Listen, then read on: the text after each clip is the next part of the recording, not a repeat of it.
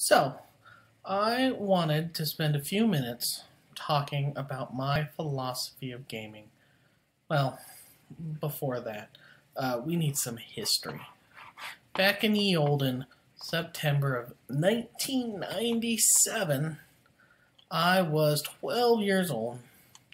I was going to a convention with my dad. And this con, never been to it before. I'd been to other cons, just this was the first time for this one. They had a gaming area. And I'd never seen one of those before. It was so cool. And the games, they were like nothing I had ever seen before. I probably spent at least a half an hour or more just watching people play all the cool things. Now, my Asperger's, it wasn't diagnosed until 2014. So I took a long time just trying to figure out how to get invited to a game. They were just walk up and join for the most part. It took me a while to figure it out. So part one of my philosophy of gaming, I always invite a new player in. They might not know how to join. It's important. Eventually, the GM of the game I was watching invited me to join the next round that was about to start. Unsurprisingly, they were playing Settlers of Catan. You might have heard of it. They had modded it to have 10 players instead of 4. And that group, for probably several years, more than I know before and after, they would show up at the start of the con, set up this round of Catan, and when the game ended, they'd start a new round, and they'd start a new round, and they'd start a new round for 72 hours. And, people would cycle in and out, me included. It was just a huge, huge, ever-going game of Catan, whatever. I don't really recall much of the rest of the day, but I didn't leave the table until it was time to go home at the end of it. And when I left, at the end of the day, the guy sitting next to me, out to me, he said, "Hey, hold on a second." He grabbed his backpack, and he gave me something out of it as I was leaving. It was a deck of magic cards. It was a black deck. All, pretty low-end entry stuff. The things I remember in it particularly, there was a Swamp Wraith and a Ragman. Later at school, I found the Magic group and I started playing with them. But ironically, if I hadn't randomly been invited to this game of Catan, I would be a Magic player today. Which, I spend a lot of time thinking about Magic anymore, so, who knows. And in the end, this whole thing is a slight variation on my second rule of my gaming philosophy, and is that I want the new player to play again. If they have fun, we win. If they have fun, they will. And if they don't, they won't. And if we stop having new players in the games that we play, eventually we won't have new games.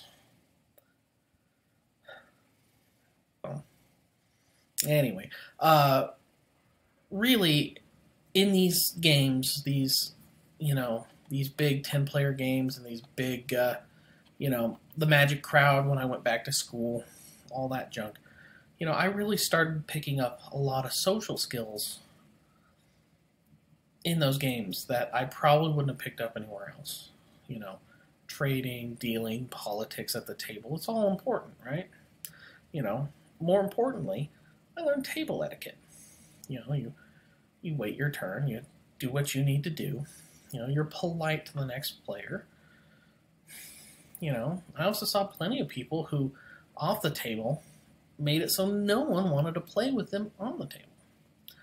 Over time, I have found a passion for teaching new players how to play games. And it pains me when I hear yet one more person in the industry being, shall we politely describe them as a fuckwit. And that's, it's rule number 3 in the end, is you need to be a good opponent. If you're someone who people want to play, then you'll get more games. And more games will happen. And I don't mean, you don't need to be, the first boss, right? You don't need to be the easy to win person. To quote Patrick Rothfuss, I want a beautiful game. And to quote Will Wheaton, I don't want to be a dick. And this is really it. We all want more people to play games with, and we all want to have a good play group. And it's all of our responsibilities to make sure that the new and the young players feel welcomed and comfortable joining into a new play group. Winning isn't on the list of my rules. For me, if winning is a requirement to have fun, then in your average game of Oathbreaker or Commander, only 25% of the players are having fun. And what games keep getting played when 75% of the people playing them aren't having fun? None of them. None of them at all.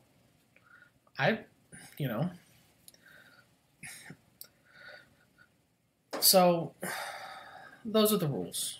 Invite new players. Make sure they're having fun. And be somebody they want to play again. And, all this is really just me trying to remind myself why I got into the hobby at the beginning of 2021, when the hobby is hard to do. You can scrape by with the simulators. You can scrape by with tabletop. I've played games with people who are in currently different states, which is awesome. But it's also a good idea, and it's a good time to just make sure everyone is clear. My table is a safe space for players, and that's a mark of pride for me. They're probably not a safe space for your wheat or your planeswalker, but it is safe for you, and that's key. So, enough rambling. Let me know in the comments what you guys think I could do to expand on this. If there's anything in here you want to civilly debate, we can talk. Tournaments are something, if you guys want me to talk about this again, we'll talk some other time. Because tournaments change those keys yet, because you'll have new tournament players, but you're not likely to have new players. So, that's it, everybody. Nice, short, and simple. See y'all next time.